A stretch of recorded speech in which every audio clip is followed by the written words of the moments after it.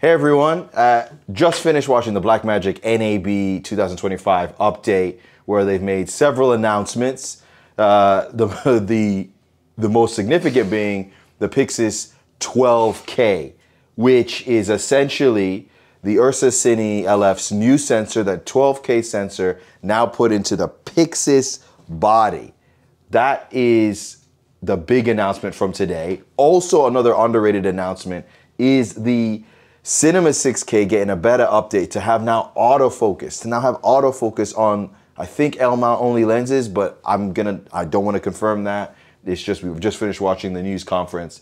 I know personally, ever since I used the first Blackmagic Ursa 12K about 3 years ago on a job, I've always loved that sensor, the readout speed, the detail, and not even about filming in 12K, because I never did that, about filming in 8K, filming in 8K and 4K, and it not cropping into the sensor. And that's because it uses Blackmagic's special RGB WW sensor technology. And look, there's tons of people that explain the science of this much better than me. You can look at Team 2 Films, my friend Carl Yates and PROAV TV. He goes into great detail about how this sensor, the RGB WW sensor, works. And again, the 12K, you never have to shoot in 12K with this camera. You could keep it in 4K or 8K and almost never use the 12K mode, and you're still getting a lot of detail. If this camera performs anything like how I've seen the tests on the Ursa Cine with great dynamic range, I think only better by the Mini LF and Alexa 35 in some tests according to CVP. In the highlights, I think obviously the underexposure is still a little bit below, like say, the Red Raptor. But if it's anything like those cameras, then that's incredible. I finally had a chance to use a Pyxis last week on a job, thanks to my friends from ProAV. I'm gonna make a little bit of more of a breakdown video about how I worked with it. But I just loved the form factor. I loved how it felt in the hands. You know, that box form factor and that size is kind of perfect for what I've been looking for years. The Komodo is great, but it's almost too small at times, where the Pyxis just feels the right size and weight. Sensor, it's got its limitations, but if you know how to use it, it's a really good sensor, really strong sensor with a great look if you get the exposure right. But a lot of the complaints online about the Pyxis was, oh, well, it's using that old sensor.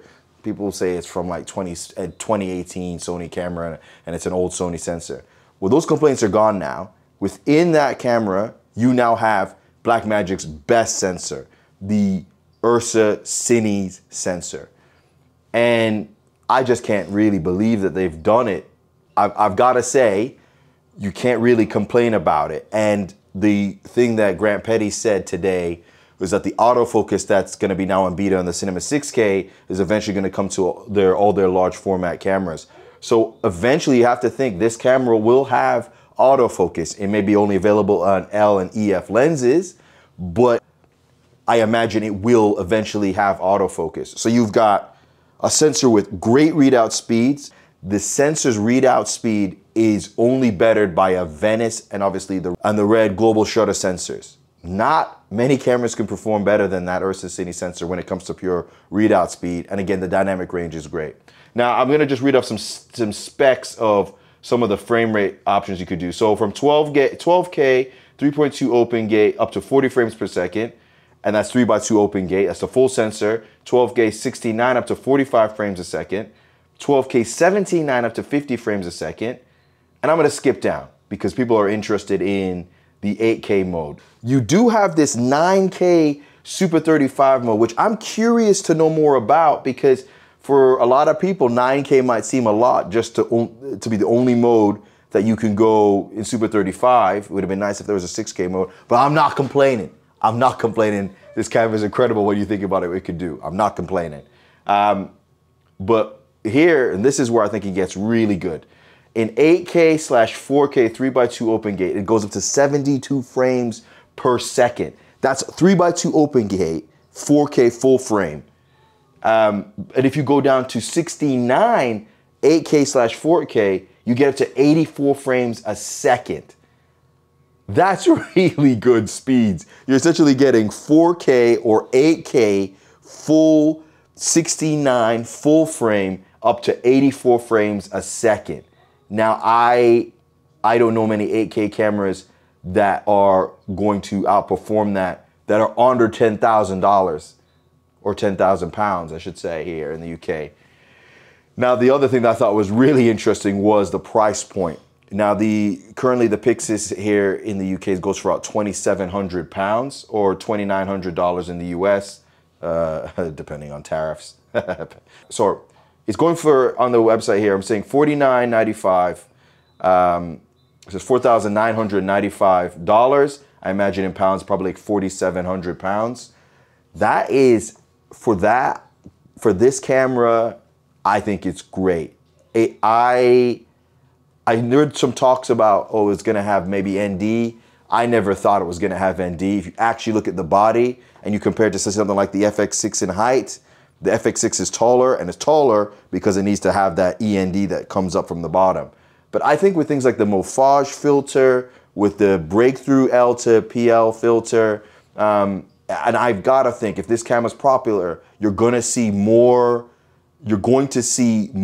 manufacturers start to come out with their own behind the lens ND filters. You think of Metabones have just come out with an E to EF, one that has an END filter. I imagine with this camera, if it takes up like, you know, it probably will, you're gonna see more of those adapter, I'm sure. And of course you have a front of the lens ND like people have been using for the last 70 years in cinemas. ND would have been cool, but I don't think that's a big issue. None of the Red cameras except the XL have ND, and I don't see many complaints about that. I think for me, this represents what Blackmagic have been doing for years, and has been making products for filmmakers for as low as possible. They're giving a lot of camera here for less than $5,000. A lot of camera. You know, again, we don't have to guess what this will look like because we have the Ursa Cine footage. We have the Ursa Cine being tested and reviewed online and starting to be out in the field. We know what that looks like. This is the same sensor. So it should look similar or the same. They're essentially giving us the Ursa Cine image in a box this size that weighs, you know, a couple of pounds, you know, 3-4 pounds. I think that's incredible. And I think Blackmagic are swinging for the fences for this one. You can compare it to a Komodo X, but this is a full frame sensor and it's still $1,000 cheaper. Or on the flip side, you know, FX6 I think is a different user base because, again, you know, I'm not gonna call it downside because Blackmagic have committed to using the Blackmagic RAW codec. I would have loved to seen some sort of 422 codec, even if it was H.265 in this camera. I think ProAV is long gone with Blackmagic now, but it would have been lovely to see like maybe a 422 H.265 like you have the options to use to export out in DaVinci. But I think other than that, you can't really argue. And if you're concerned about file sizes, you can do 4K. You can keep this camera in 4K. And 4K 12:1 RAW is not that file and size intensive. This is opening up so many options for filmmakers. Again, there's tons of options out there. This isn't gonna change the world. It's just a camera. It's about your ideas. But I think we're starting to get to a point, I don't wanna say future-proof, but 12K, which I would never shoot at anyway, for this price and this size, I think it's really exciting. It's really exciting what Blackmagic have done. You gotta give kudos to them and Grant Petty, making us wait 2 hours, making us wait 2 hours in this press conference into his stream. But obviously there's other, Blackmagic aren't just about cinema cameras, they've got other amazing broadcast equipment they gotta advertise. But I think it's great. So anyways, hope that's a quick update. I'm not here to say which camera's better than whatever, but you know, kudos to the guys at Blackmagic. I have some friends that work there as well. You know, I'm sure they've been working hard in the marketing side of things, trying to get everything sorted. But anyhow, this has been a quick news update. It's been, you know, I hope you enjoyed it. You know, really excited to see what's next. But until then, everybody, remember, stay shooting.